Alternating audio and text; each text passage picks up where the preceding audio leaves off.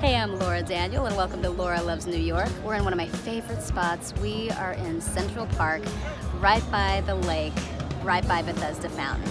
And this takes me on a bit of a time warp back at the end of the winter when I got to meet actress, writer, producer Constance Zaytoun and hear all about her cool new series that's sweeping up awards all over the country, Constance Cooks. So let's go back in time and meet Constance. So Constance, I would love to know, can you tell us a little bit about Constance Cooks?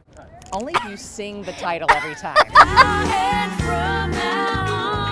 It's a show within a show. Constance plays a woman who spent the last 10 years getting her PhD in feminist art.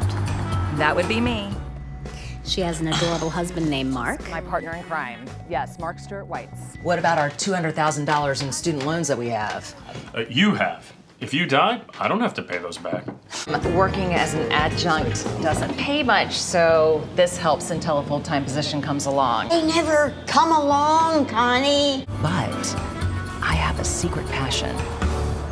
I love food.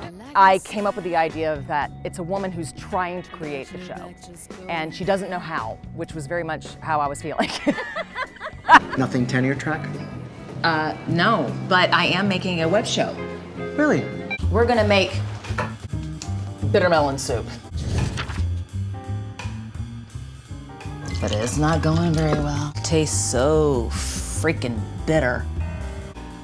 Ugh. Like the bitter tears of disappointment. So it's a show about reinventing yourself. I wanna make this cooking show work. Really, in her case, it's about taking the leap for the first time. As a woman, you have to make opportunities happen for yourself. Make the show. That's your baby. And that it's never too late to start. When life hands you bitter melons, make a bitter melon cocktail. Ooh. So you obviously love cooking. Cooking must be a passion. It is. It is. So tell me about your cooking. I mean, like, I think I got my taste buds from my mother, who's an amazing cook, who had to cook for 9 children her entire life. And I was self-taught, and I happened to kind of glom onto it at the time when places like the Cooking Channel and the Food Network were actually hosting chefs that were teaching you things. But I think the reason why I like it, it's something I can throw caution to the wind. I can just try a recipe, see if it works. If it works and I invite people over, awesome. If it doesn't work, we're in New York, we can order pizza. Constance is a great cook, and she posts her recipes and her acting adventures on Instagram at Constance Cooks. So you mentioned your mom. Where are you from originally? So I'm originally from North Carolina. You're Southern. What? Put on that accent, girl. Yeah, I got an accent. I can put on an accent for days. Now I want to do that show. I want to do that show. It's all there. Hey, y'all. Yeah. So Constance and I met through Self-Management for Actors, which was created by Bonnie Gillespie. Bonnie is an indie casting director who wrote the book Self-Management for Actors. She also created a 100-day online program called Get in Gear for the Next Tier, which has a fabulously supportive community. So one of the things I love about New York is finding out what other people love about New York. And you mentioned Bethesda Fountain. So can you tell me why it's so special to you? I grew up in North Carolina, as I said, and at the time, American Theater magazine used to publish in the center a play, and Tony Kushner's play Millennium Approaches was published. And I remember vividly reading it and freaking out over how amazing this play was, and wanting to be in New York so I could be a part of that production somehow, just, I mean, witness it, to see it. But I also was waiting like crazy for the next installment. I felt like I was, you know, in Dickens' time, waiting for his next installment. Right. This fountain is featured in Perestroika, the second part of Angels in America. I actually, when I first moved to New York, lived in this area, so I used to come by the park a lot. And I think it was a time of transition for me. So between Tony Kushner and just witnessing this space in New York, it just became very special to me. Beautiful. Yeah. I was doing research for our show, and I also found out that this was the first public commission by New York of a woman artist. Wow. Now I know that there's a feminist side to this statue too. This 8-foot-tall bronze statue was designed by Emily Stebbins in 1868, and she called it the Angel of the Waters. All right, so I'm pulling out Perestroika because, you know, I'm a theater geek, I have things like this.